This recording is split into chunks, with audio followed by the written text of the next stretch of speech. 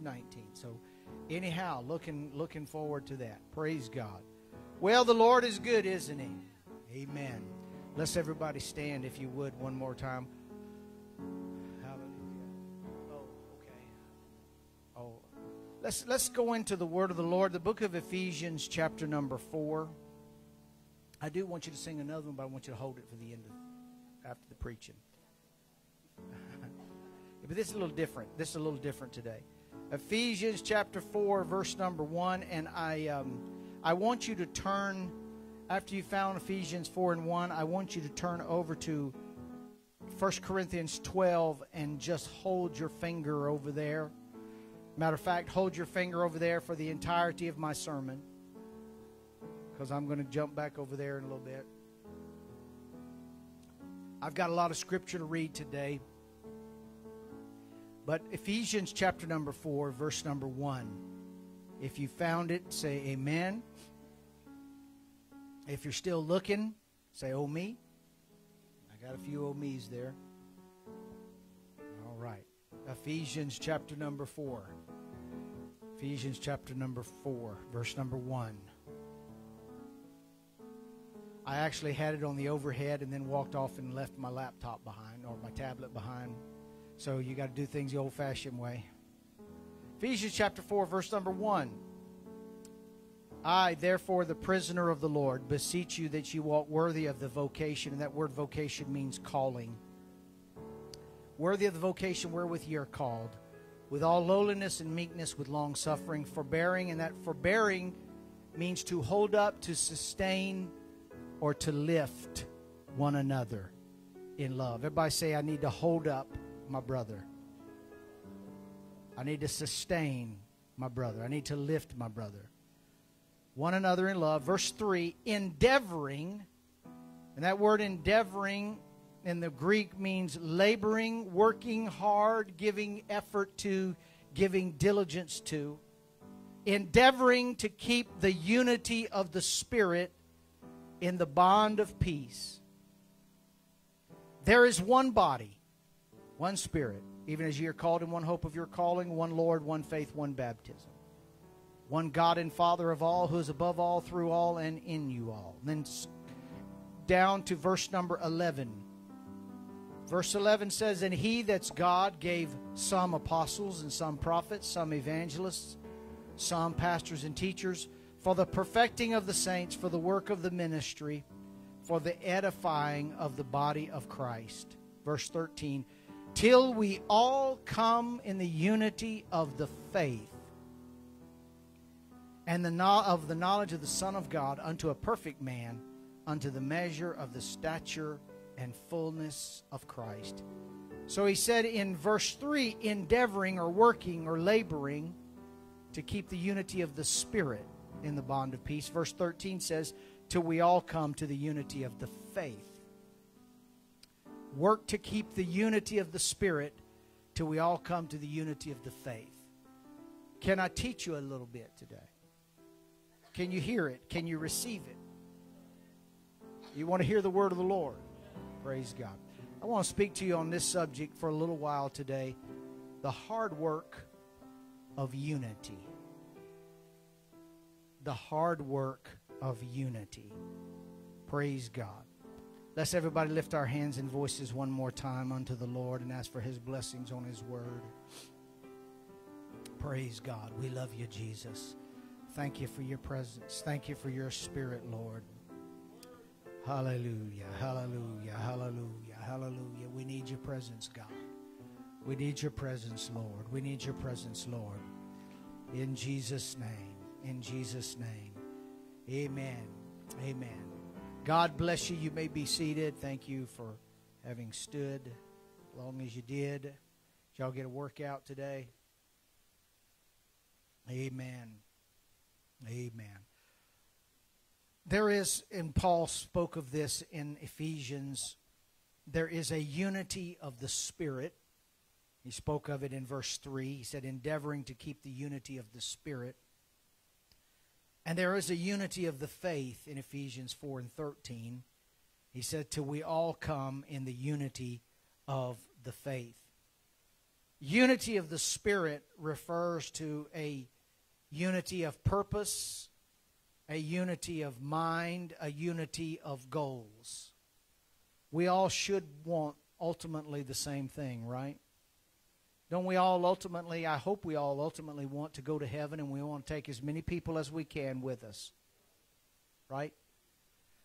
And, you know, back when I was pastoring in the UPC, sometimes people would say to me, well, you go different parts of the country and different churches have different standards and different ideas. And they would, I've had people tell me before that it appeared that the churches were not unified, that they were fractured in some way because of that. And I explained to them, we all agreed ultimately on what we were trying to accomplish. Even when it came to subjects and questions like holiness and godliness and things of that nature, we all want to be more like Jesus, right? And we had differences of opinions about how to get there. We had differences of opinions about how to teach certain things and how to present certain things and how to best help people to get from point A to point B. But when it was all said and done, at the end of the day, we were almost unanimous in agreement that we all wanted to get to point B. We had a goal in mind, so we were united in our purpose. We were united in our minds, and we were united in our goals, even though we weren't always united in our methods. We were not always united in our presentation. And then so that's unity of spirit. And then there's unity of faith. And unity of faith, in this context here in Ephesians, Paul is referring to an absolute unity of understanding and a unity of concepts, a unity of methods, a unity of doctrine. Now, we don't all have, nor I doubt until we get to the other side, will we ever have absolute 100% unity of understanding. Because there's always going to be people that know more than I know, and there's always going to be people that know more than you know, and there's always going to be people that have a different understanding than you have, that I have. That is the way it is. Amen. But in spite of that fact, we can be unified in spirit. We can be unified, and Paul said, you've got to work at it. You've got to endeavor to do it, because it's not always easy to achieve. And the Bible tells us that unity is a beautiful thing. In Psalm 133, the writer said, behold how good and how pleasant it is for brethren to dwell together in unity. It is like the precious ointment upon the head that ran down upon the beard, even Aaron's beard that went down to the skirts of his garments, as the dew of Hermon, and as the dew that descended upon the mountains of Zion. For there the Lord commanded the blessing, even life forevermore.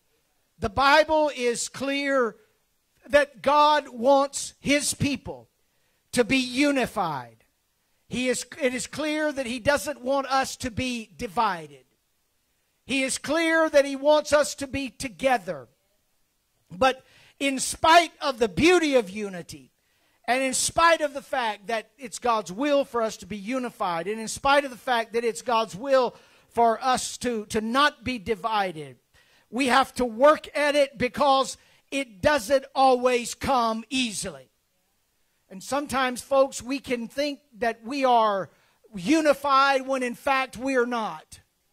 Sometimes we can come to church and we can imagine to ourselves that we are unified in our worship, when the reality is somebody's mind is over here and somebody else's mind is over there.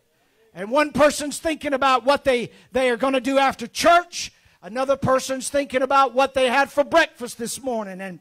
And so even though we know that unity is important, still there is a degree of difficulty in coming together like God really wants us to come together. Amen. We will likely never agree on everything. We will all differ in our knowledge of God.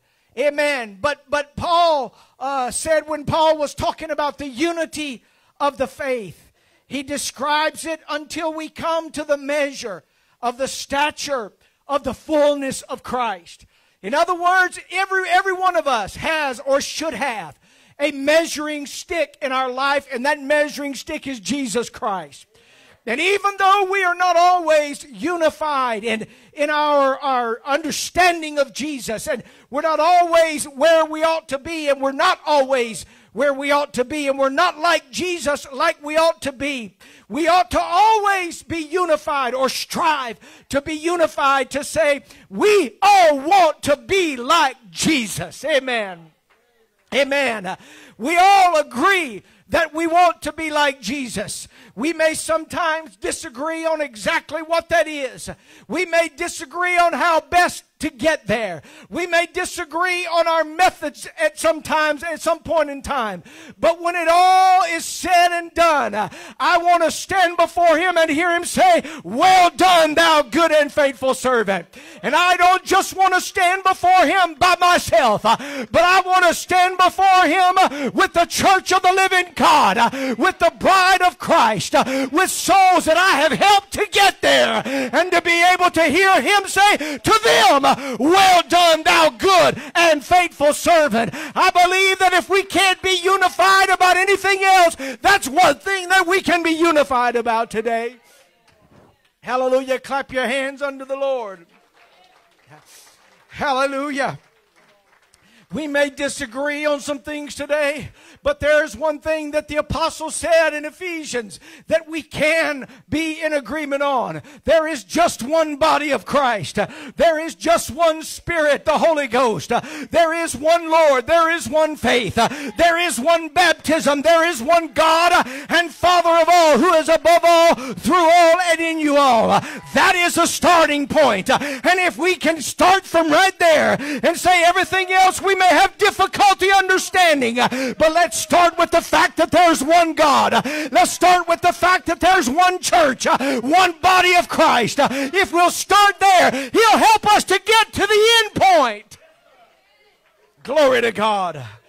Glory to God. Glory to God. Glory to God. Hallelujah. Come on, somebody ought to give Him some praise today. I'm telling you what I feel right now. I'm feeling some unity in the Spirit right now. Amen. You may not think exactly like I think. You may not see it exactly like I think.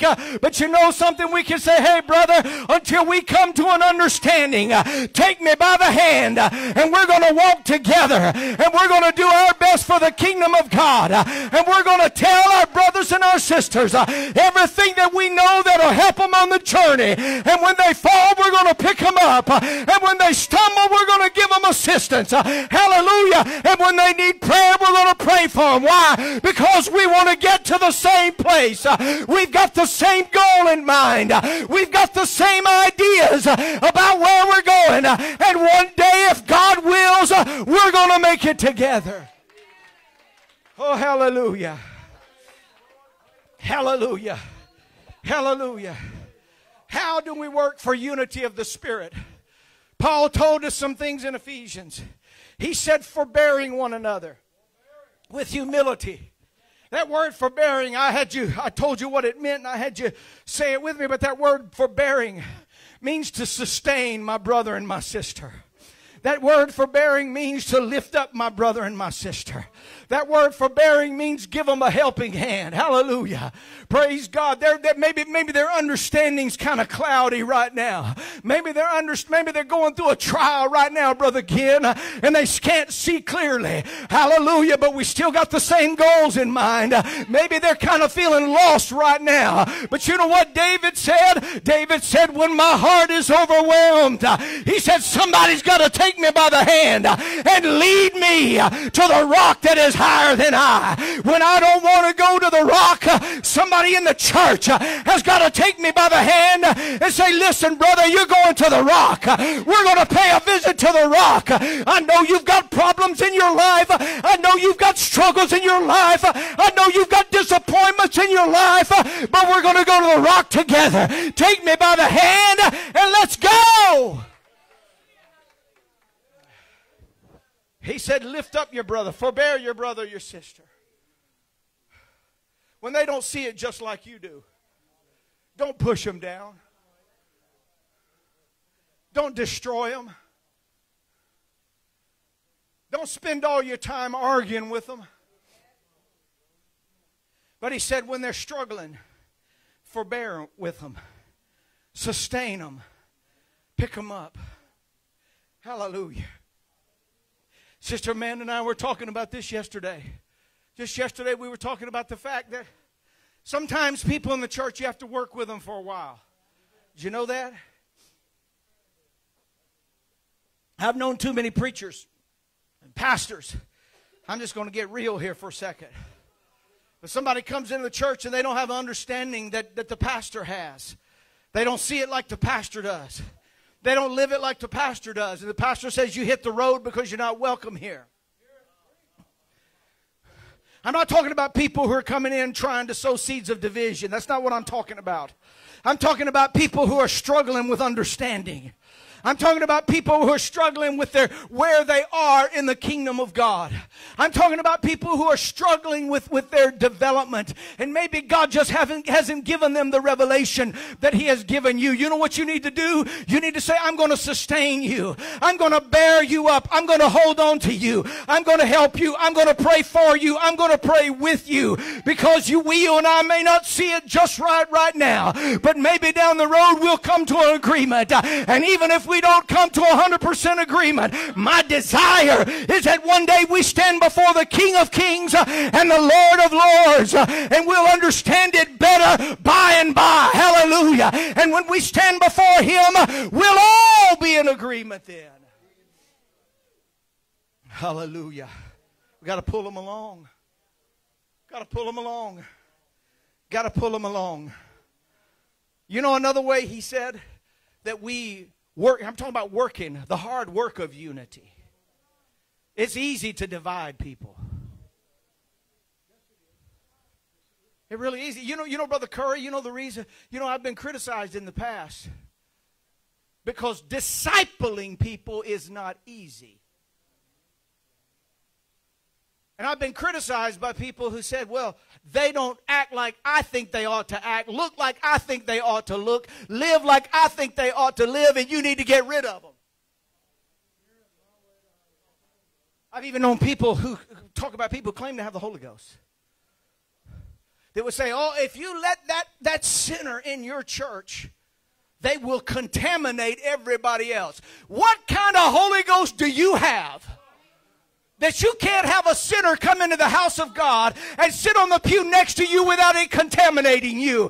You ought to be ashamed of yourself if that's your attitude. You need to get enough of the Holy Ghost that when the sinner comes in and they sit on the pew next to you, they feel something different. They see something different. They want what you've got. You're not going to go back out into what they've got. They want what you've got.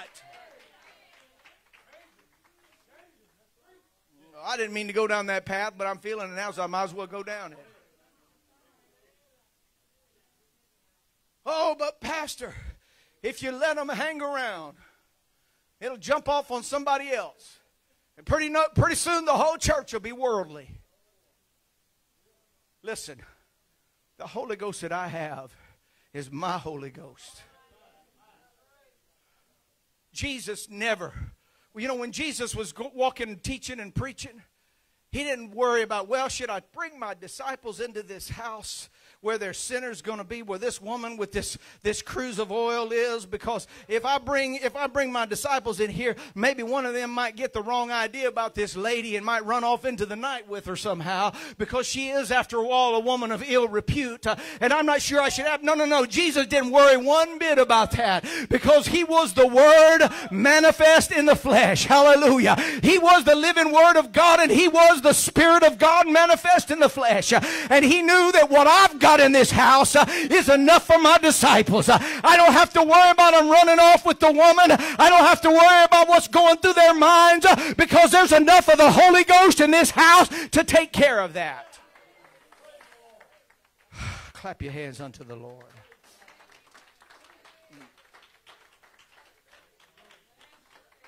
Are y'all still with me? Hallelujah. Talking about working for unity.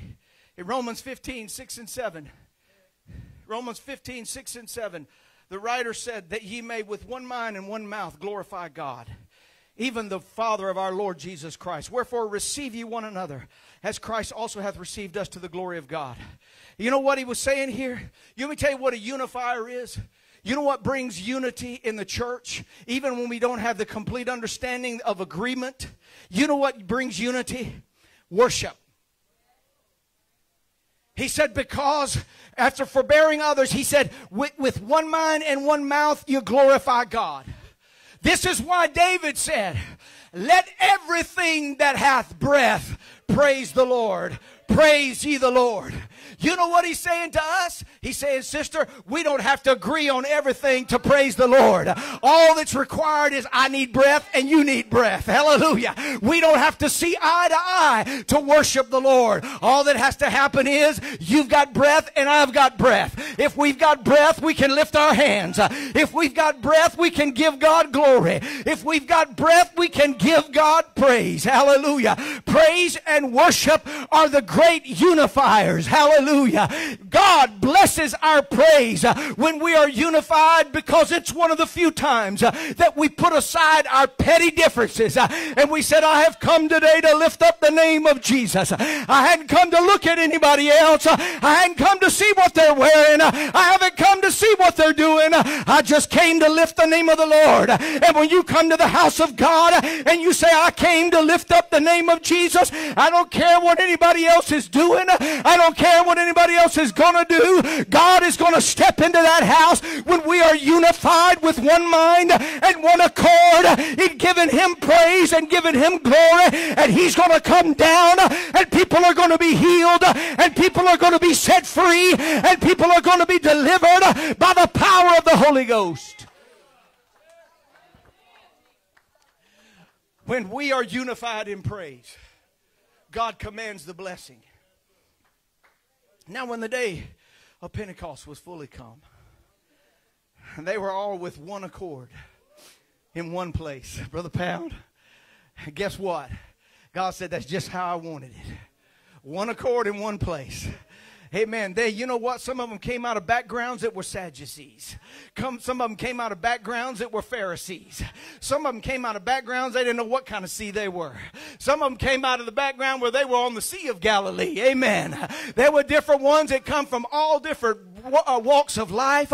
Matthew was a tax collector. Peter, James, and John were fishermen. But when they went into the upper room and they lifted up their voices in praise and glory to God, and they were in one mind, in one accord, in one place. You know what the scripture said? Suddenly there came a sound from heaven as of a rushing mighty wind, and it filled all the house where they were sitting. And there appeared in them cloven tongues like as a fire, and it sat upon each of them. And they were all filled with the Holy Ghost and began to speak with other tongues as the Spirit gave them utterance. When we're unified in praise, God is going to pour out his Spirit.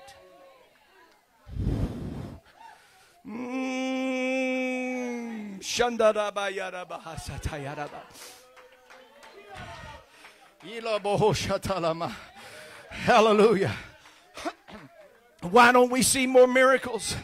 Why don't we see more people getting the Holy Ghost? Because we can't seem to get everything together and come together in one mind and one accord. We got too many distractions, and the devil has made it that way. He has designed it so that we are distracted because he fears a united church.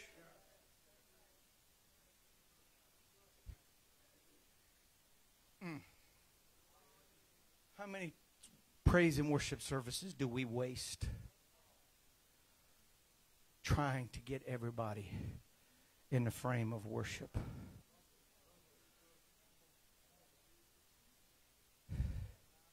The third way we bring unity. Hallelujah. The first way was forbearing one another. The second way is through our worship, united in praise. The third way we bring unity is empathy. Paul said in Romans 12, rejoice with them that do rejoice and weep with them that weep. Be of the same mind one toward another. Mind not high things, but condescend to men of low estate. Be not wise in your own conceits. I don't have to agree with you on everything to care about you. I don't have to agree with you on everything to care about what you're going through. Amen. I don't have to agree. You know, when he says condescend to men of low estate, I know what he's trying to say there. But really, it's an indictment of the Corinthians, or the Romans rather, that Paul even has to say to them, condescend to people that are, in your mind, lower than you. In your mind. Say that again, in your mind. They're lower than you. Because in God's economy, they're not lower than you. They mean just as much to Him as you do. Amen.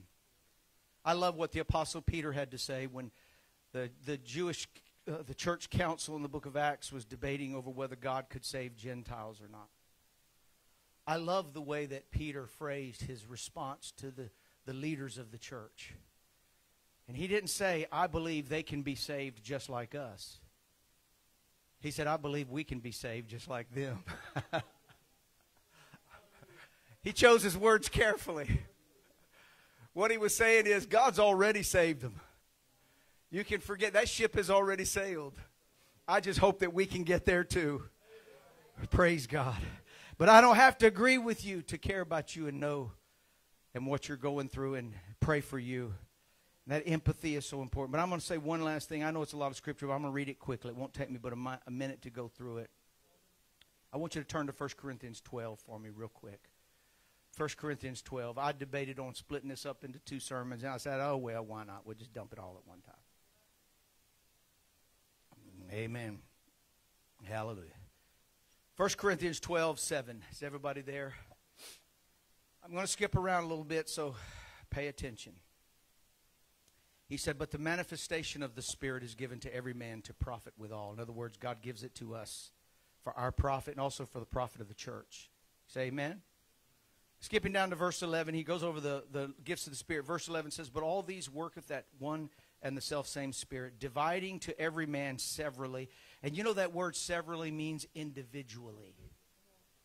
God gives them to us as individuals, as He will. Not as we will, but as He wills.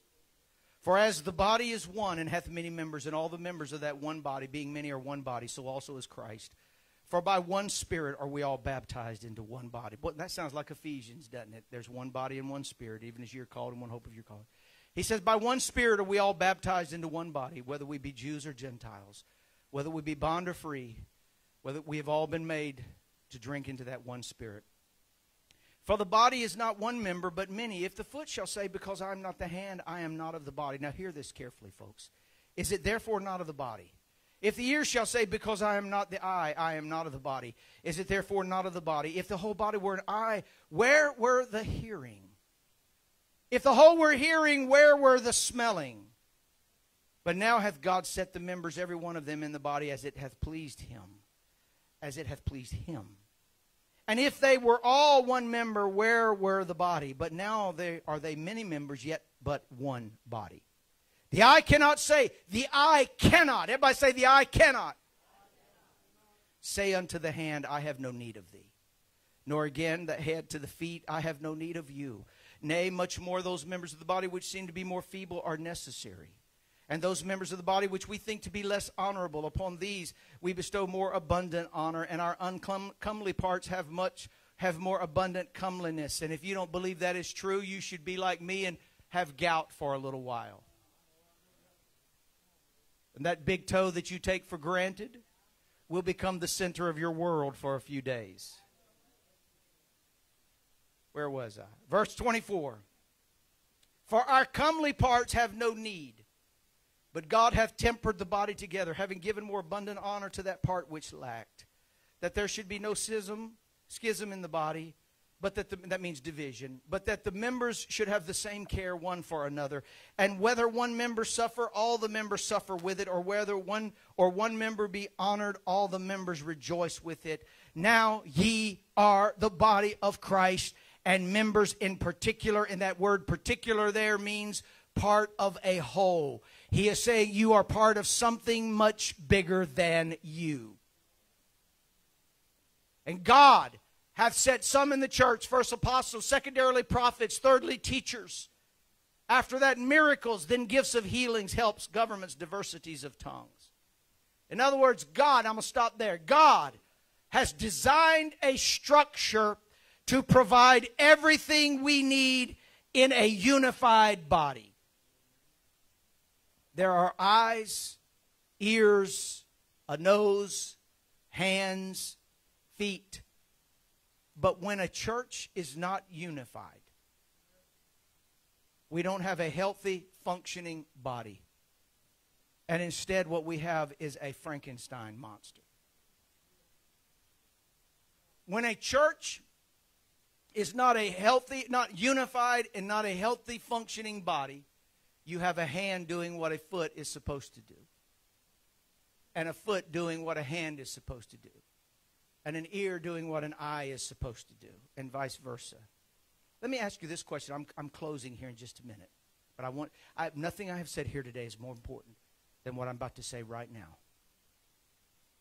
Who does the seeing in your life?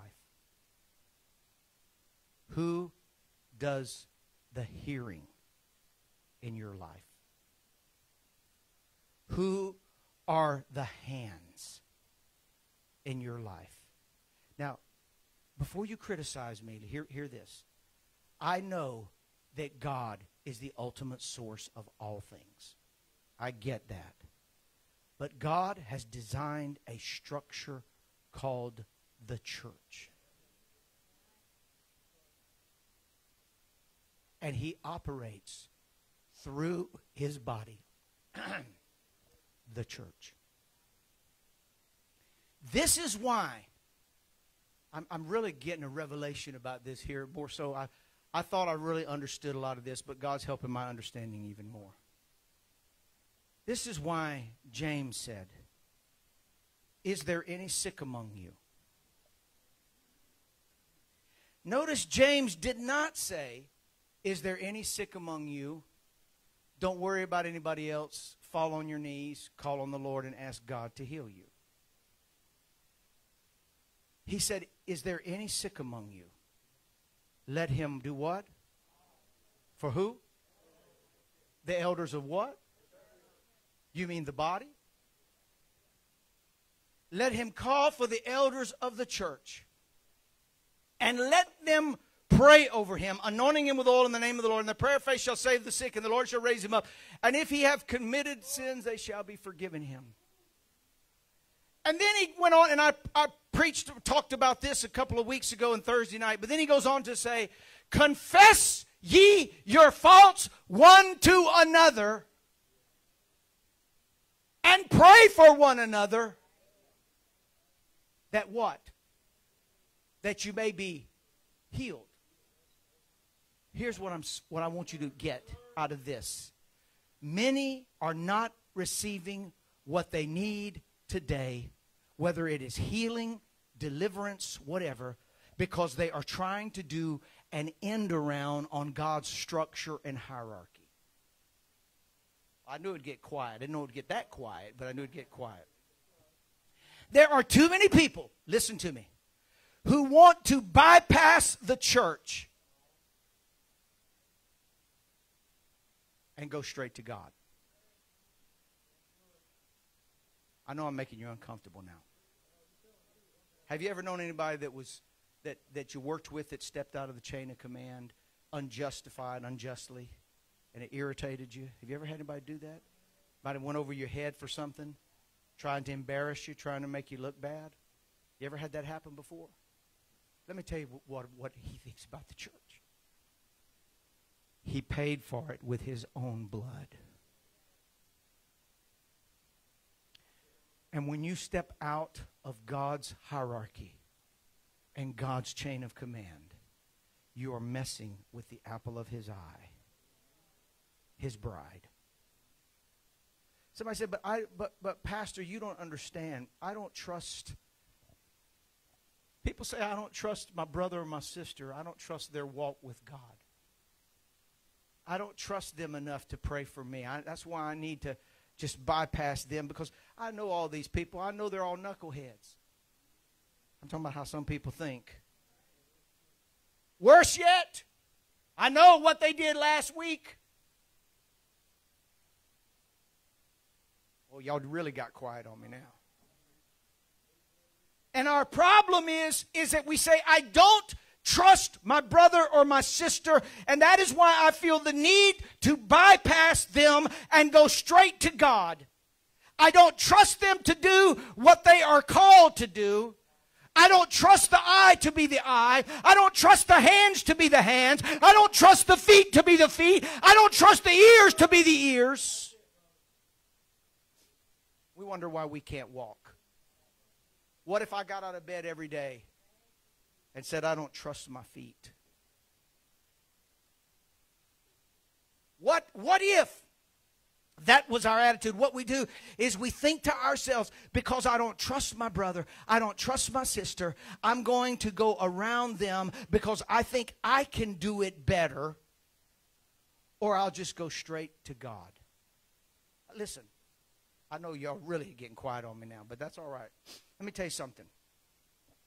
When Cornelius prayed to God, and the Bible said his prayers and his alms came up as a memorial before God. And so God sent an angel to Cornelius' household because Cornelius did not know any better. And God sent an angel to, and I'm paraphrasing, tell Cornelius, you have to go through the chain of command. What do you mean, Pastor? The angel said to Cornelius, I can't tell you how to be saved. I can't tell you the plan of salvation, because God has given man dominion over the works of his hands. So what you got to do is you got to go find a man by the name of Peter, and he will tell you what you've got to do.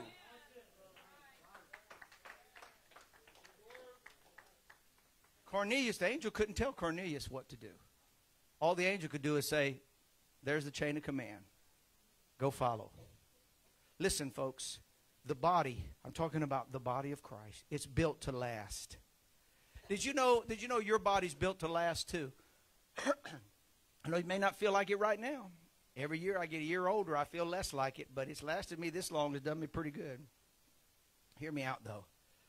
One of the great things about the body is, you know how often a cell will fail here or there or somewhere. Oftentimes one little part of the body is not doing what it's supposed to be doing. As I'm speaking right now, my right toe is rebelling against me to a certain degree. But you know what? That didn't stop me from getting up and coming to church today. Because here's the thing. Even though that one part of the body is in rebellion right now, even though that one part of the body is not functioning like it's supposed to function right now, I've got enough faith and confidence in the rest of the body that we can make it through this day. Praise the Lord. Amen. And when it comes to the body of Christ, hallelujah, God designed it in such a way that even when a part of it fails, it's still going to keep functioning.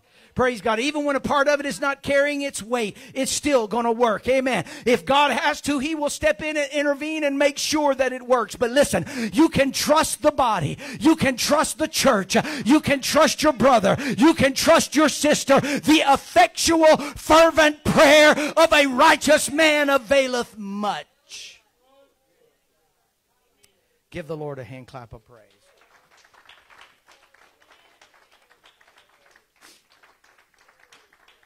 I'm closing. Sister Mandy, you can come on. I struggled with this. God gave me the first part, the part about the unity. All week long, he's been just running that through my spirit. And I'm the kind of person, you know, God doesn't owe us explanations, but I'm the kind of person that I like to know why. And I kept saying, well, Lord, I'll preach it. I really don't understand why, but I'll preach it anyway. But I said, I would really like to know how this is, what has this got to do with your people today here, 2023? I'm talking about the first part, the unity part. And then the Lord began to speak to me. And he said, my people are not receiving what they need because they don't trust the body. And He cares enough about us that He said, Paul said He sent apostles, prophets, pastors, teachers, evangelists. But it's not just, my job is to tell you that God cares about you and to tell you how to fix the problem. But I'm not, by any stretch of the imagination, the entire body. And neither are you. And God does not operate just through this pulpit. You know who? You know who He operates through?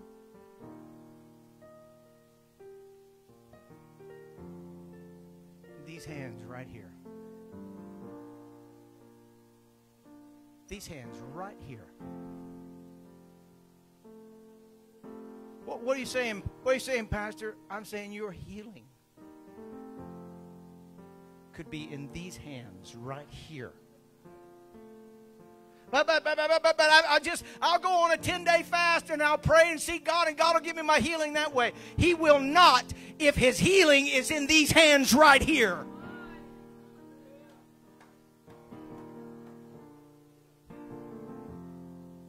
Your answer could be in the lips of this man right here. The word of encouragement that you need today to help you deal with that situation tomorrow could be in her lips right there. Are you hearing what I'm saying? We sit back, we've got this idea that we're supposed to sit back in church and expect somebody to get behind the pulpit and be the eyes, ears, nose, throat, mouth, feet, hands, everything. That is not what the apostle said. He said we're all part of the body. I preached a message many years ago. The title of the message was Never Send a Man to Do a Boy's Job. Where Jesus fed the 5,000 and they brought to Him a lad. They said, here's a lad. So he's the only one that brought any lunch today. I wonder what everybody else was thinking. 5,000 people, not one person thought to bring a lunch. But the little boy had a lunch. And Jesus said, Brother Joe, that's all I need. All I needed was a young man to make himself available. I wonder if they had to fight the kid for his lunch. I don't feel like they did. But the fact of the matter is, he yielded himself. And God says, this is who the miracle comes through today. And I have had times in my own life, and I hope you have too, where I've had little children in the church that I needed a healing touch from God. And God has spoken to me and said, get that child over there to lay hands on you and pray for you right now. Why, Lord? Because they're still young enough to have faith. They haven't had it programmed out of them yet. And I've gone over, Brother Travis, and I've had that child pray for me, and God has healed me instantly. And I could have went on some long fast, or I'm not against fasting. You know, we got one coming up soon. But what I'm trying to tell you is God put a structure in place for a reason. We need each other. And if you look down your nose at anybody that is part of the body, you risk looking down your nose at your own answer, at your own healing, at your own deliverance, because that could be the person that God chose. Are y'all hearing what I'm saying today? What if, when the angel spoke to Cornelius, what if Cornelius had said, Peter? Who is Peter? Does anybody know Peter? I am, after all, a centurion in the Roman army. If I'm going to talk to anybody, it's going to be a high-ranking official. Tell you what, go send for the high priest. Wouldn't work, would it? Go send for some prophet. Go send for somebody that everybody's heard of. Go send for some big-time television evangelist. Go send for somebody that everybody knows. He never would have gotten what he needed. Because the angel said, on this day, that job has been assigned to Peter. And Peter was the one. Which, by the way, I might add, Peter didn't even know it at first. Peter's like, stuffing his face and sleeping, and God had to send him a vision down 3 times, and Peter's like, what, me? Boy, that's just like us, isn't it? The Holy Ghost tells you to go pray for somebody, and you're like, me? I'm not the most spiritual. That's the problem. You're saying I'm not the most spiritual person in the building. He's not looking for the most spiritual person in the building. He's looking for people who say, I'll be used. I'm willing. If we'll listen.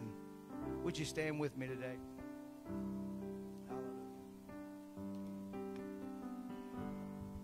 Hallelujah. Hallelujah. What do you need from God today? Do you need healing? Do you need an answer to prayer? Do you need a deliverance? Well, I feel the Holy Ghost here right now. Listen, I'm not against. I know we call for the elders to pray for the sick and all of that, and we should, and that's biblical, and that's obedience. But I feel like today God wants to get the whole body involved. He wants to get the whole body. He said the effectual fervent prayer of a righteous man availeth much. Confess your faults one to another and pray for one another that you may be healed. If you need healing, if you need a deliverance, if you need an answer in your life today, if you've got a problem you're dealing with, I wonder who. I feel the Holy Ghost. I wonder who trusts the body enough to come. Is there anybody that trusts the body enough to make your way down here and say, Lord, I'm not going to put any restrictions on who can pray for me. I'm not going to make any preconceived judgments about who they are, what they're doing, whether they have a right or not. I just want them to be obedient to the Holy Ghost. Now, if you're not one of the ones that has come down here, I want you to pray right now that God would put one of these people on your heart. Come on, I want everybody in here that's Holy Ghost filled. Everybody in here that's a child of God. I want you to come down here and pray for somebody. I want you to let the Lord speak to you right now about who you're going to pray for. Come on, are we going to trust the body? Are we going to trust the body? Are we going to trust the body? I'm telling you what, some chains are being broken right now. Some chains are being broken right now. Some chains are being broken right now. Hallelujah. In the name of Jesus. Come on. That's it. Come on. Let the Lord speak to you. Let the Lord speak to you about who you're going to pray for. Yes, Lord. Yes, Lord. Yes, Lord. Yes, Lord. Yes, Lord. There's no foe that can defeat us when we're walking side by side. As long as there is love, we will stand. You're my brother, you're my sister. So take me. Come on, that's it. That's it. That's it. That's it. You can trust the body. You can trust the body. You can trust the body. Hallelujah, hallelujah, hallelujah. Oh, there's some effectual, fervent prayer going up right now. Somebody's getting their need answered. Somebody's getting their prayer answered.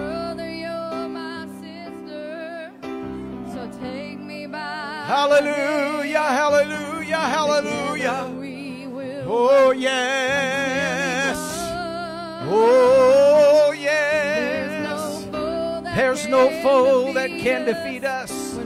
Walking side by side. As long as there is love, we will stand. Hallelujah. Oh, hallelujah, hallelujah. That's it. That's it. Come on. Come on, pray for one another. Pray for one another. Pray for one another. Pray for one another. There's no foe that can defeat. Hallelujah. Hallelujah. Hallelujah. Oh, yes. Yes. You're my brother. You're my sister. Take me by the hand. Together we will work until He comes. There's no foe that can defeat us when we're walking side by side. Oh, hallelujah, hallelujah. We will stand. We will stand. Brother, you're my sister. Take me by the hand. Oh, together. Yes, come on. Hallelujah, hallelujah, hallelujah. Oh, hallelujah. Hallelujah, hallelujah, hallelujah. Long as there is love, we will stand. Oh, yes. Praise the Lord, praise the Lord, praise the Lord. Hallelujah.